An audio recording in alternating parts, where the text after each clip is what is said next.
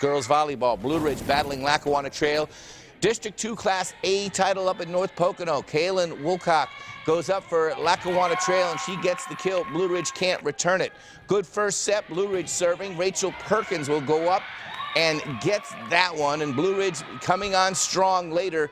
Haley Fetke gets the point. They go on to win the first set. Blue Ridge 25-21 goes on to win the match in 4 sets. Delaware Valley wins in straight sets over Hazleton for the AAA title, 3-0 in that one. And the last